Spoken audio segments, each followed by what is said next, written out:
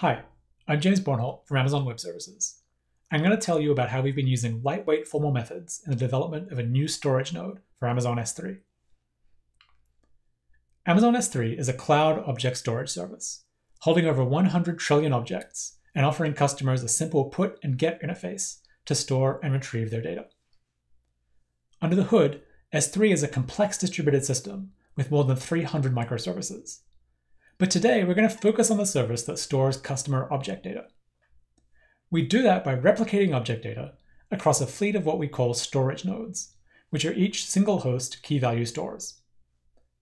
We're in the process of deploying the next generation of our storage node software called ShardStore, a new single host key value store that we built in Rust. Today, ShardStore stores hundreds of petabytes of customer data as part of a gradual rollout within the existing S3 data plane. Because ShardStore is responsible for durably storing customer object data, its correctness is critical, but production quality storage software is notoriously difficult to get right. We need to combine ShardStore's soft updates-based crash consistency protocol with high concurrency and optimizations to improve latency and throughput.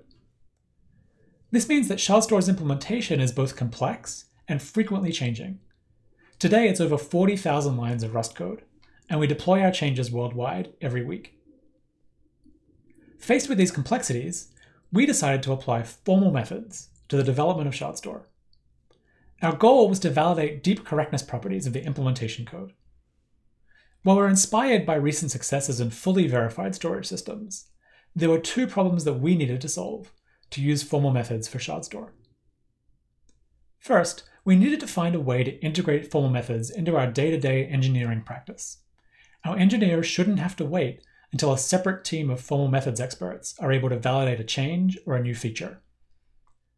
And second, we needed an approach that could validate ShardStore's correctness not just today, but in the future as well. We wouldn't have considered this work a success if every future change to ShardStore required a fresh consultation with formal methods experts. To address these challenges and use formal methods at scale, we developed an approach based on lightweight formal methods, which are techniques that focus on automation and ease of specification. Our approach has 3 steps that we think can work for your systems too. First, we distill the expected behavior of ShardStore components as executable reference models that we then use as specifications. Then we decompose our correctness properties and use a suite of automated formal methods tools to check them against the models and the implementation code. Finally, we use coverage tools and other mechanisms to make sure that these checks remain effective over time. This approach does not achieve the same strong guarantees as other fully verified systems because of our strong bias towards lightweight, automated, and integrated techniques. And in particular, it's possible to miss bugs with our approach alone. We're excited about future work to bridge the gap between our effort and full automated verification. The paper has more detail about these limitations, as well as an overview of ShardStore's design and examples of the concrete issues that we were able to find using this approach. But for now, let me tell you a little bit more about how we applied formal methods to ShardStore. The first question we have to answer for any formal methods project is how do we get a specification of the expected behavior? In other words, how do we know what the system is supposed to do? We wanted specifications that would live alongside the code and be updated by engineers, so that our validation would continue working for future code changes. So to define our specifications, we write what we call reference models. These are small, executable specs written in Rust that live alongside the code. For example, the reference model for a log-structured merge tree is a hash map. They both have the same put and get interface, they both have the same semantics, but the hash map doesn't have to worry about performance or space usage or memory efficiency or any of the other implementation concerns. We write a reference model for each ShardStore component, both the front-end APIs that we present to the rest of S3, and internal components such as extent management, indexing, and I/O scheduling. We also reuse our reference models as mocks for unit testing, which makes them much easier to maintain. As our engineers write new unit tests, they're incentivized to also update their reference models, so they're implicitly updating the specification. This approach to specification is lightweight and it's usable by engineers, as we'll see in some data towards the end of the talk. Once we have a specification in the form of a reference model, how do we then check that the implementation satisfies the spec?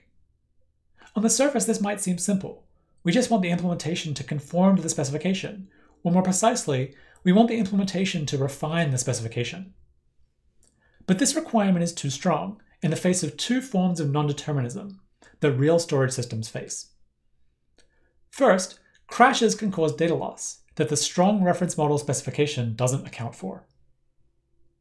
Second, concurrency allows operations to overlap, making it difficult to check conformance while concurrent operations are in flight. We found it useful to decompose our desired correctness property into 3 parts and reason about each part separately. For sequential crash-free executions, we check refinement directly. For sequential crashing executions, we extend the reference models to define which data can be lost after a crash, and then check a weaker refinement property. And finally, for concurrent executions, we check linearizability against a sequential reference model. This decomposition also lets us check each of these properties with a different automated approach, helping us with our goal of being lightweight while still achieving good coverage of potential bugs. Let me give you just one example of how we check these properties. For sequential executions, we turn to property-based testing as a way to test the behavior of the system on many scenarios and validate that its behavior conforms to the reference model. The idea of property-based testing is to generate random inputs to a test case and check that the user-provided property holds. For us, the inputs are sequences of operations, and the property is that when those operations are executed on both the reference model and the implementation, the two agree with each other. And so we start with some initial state of both the reference model, think of like an empty hash map, and of the implementation. For the implementation, we run the entire ShardStore software stack against an in-memory disk. So we're effectively starting with an empty disk and a freshly booted ShardStore. Then we run each operation in the sequence against both the model and the implementation. For example, a put updates the model's hash map with a new entry, and then executes the put handler of the implementation, which might do some disk I/O, or maybe it just buffers some state in memory to be flushed out later on. At every step, we compare the two systems and check that they satisfy some invariants. For example, they both reflect the same key value mapping. We can also run background operations like garbage collection. These are no-ops in the reference model because garbage collection doesn't affect the key value mapping that we store, but they let us validate that the implementation of these operations doesn't corrupt any state. One important advantage of property-based testing, and actually of all the lightweight techniques that we use, is that they're what we call pay-as-you-go. They allow us to run the checks for longer or to run more tests to increase our confidence in correctness. We use this flexibility to scale our checks from running automatically on an engineer's laptop to being distributed in the cloud. The paper has more details on how we also extend property-based testing to handle crashes, and how we incorporate different techniques to reason about concurrency. Finally, let me tell you a little bit about our experience with these techniques. We found that in addition to preventing issues from reaching production, these lightweight automated techniques are extremely effective at preventing issues from even reaching code review. Anecdotally, engineers find many more issues just by running these checks against their local changes, which both catches bugs earlier in development and helps them iterate more quickly on new designs or new optimizations they're considering. We've also found that lightweight techniques, tightly integrated into the code, are maintainable. About 20% of the models and checks that we've talked about today have been written by non-formal methods experts, and about a third of the engineers on the ShardStore team have written their own models or their own checks without any involvement from formal methods experts. The biggest takeaway for us has been that this pay-as-you-go and continuous validation approach makes it possible to integrate formal reasoning into a production engineering process. Pay-as-you-go means that we can scale our checks from local engineer laptops to the cloud as those changes get closer to production, reducing the upfront cost of validating a new change. Continuous validation means that we can increase confidence not only in ShardStore today, but in the future as it changes and evolves over time. We want to get to a world where future changes don't have to involve a formal methods expert at all. So that's our experience using lightweight formal methods in production for ShardStore, the new storage node backend for Amazon S3. We're excited to keep advancing our use of formal methods for critical parts of S3, and to continue increasing the strength of the guarantees that we can provide in an automated fashion. We're also hiring both for full-time and intern positions, so this kind of work putting formal methods into production is exciting to you, either drop us an email or just get in touch with me. Thank you.